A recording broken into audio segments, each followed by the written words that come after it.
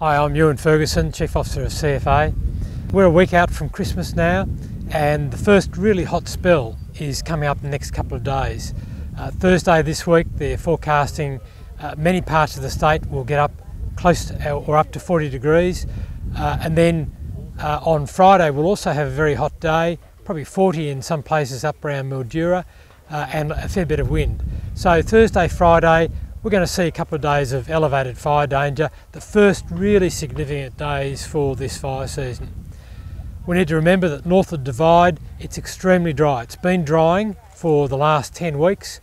Fire restrictions are enforced in many places throughout Victoria, and especially north of the Divide and in the Wimmera and parts of the Grampians part of the state. We've seen the launch of the two air cranes assigned to Victoria, Malcolm and Delilah. These air cranes each carry over 7,000 litres of water. They'll be operational from tomorrow, and they join a growing fleet of firefighting aircraft. For this fire season there'll be 42 firefighting aircraft. That's about 24 rotary wing and 18 fixed wing aircraft. We've seen a redistribution of aircraft and an additional fixed wing aircraft down the southwest of the state. And that's based on some analysis and feedback from last fire season. I want to reinforce that the aircraft are here to support our firefighters on the ground. Aircraft are great and a great help in putting out fires, but it's firefighters on the ground who control fires, and the aircraft are there to afford an element of safety and make them more effective. In effect, a force multiplier. I also want to reinforce that for members of the public, we're now entering into the summer period.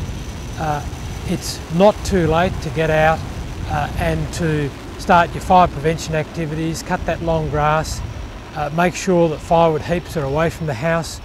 If you've got firefighting equipment, make sure it's serviceable and tested. Obviously on a total fire ban, you don't use chainsaws and you don't use angle grinders, but at this time of year you should be making your final preparations for the summer season.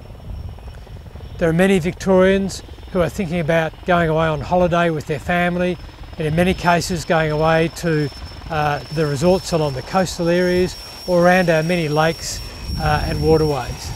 And I urge you to take extreme caution when you go away, because in some cases you're entering into an area which might have an inherently high bushfire risk. This includes areas around the coastal areas of the Mornington Peninsula and the Bellarine Peninsula, and also the Surf Coast and the Otways. But there are other areas which attract Victorians and interstate visitors, and that includes the waterways and areas such as Lake Eildon and many of our dams and waterways. So think about the fire risk when you're on holiday. Develop a plan of what you're going to do if we have severe or extreme or code red fire danger which is forecast. You need to think about it now so that when that day occurs, it's automatic. You know where to go, you know what to do and what you're going to take with you. I think there are some similarities between this fire season and last fire season, which was a long and busy fire season for firefighters both in forest and grassland areas. The warning is there. There is a lot of grass which is in rural Victoria. Forests are drying very rapidly.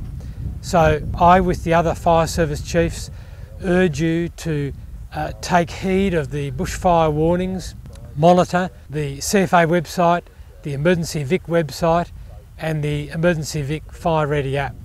Know what your fire risk is, be aware of what the fire danger is as it changes from day to day, and act on your plan as the fire danger increases.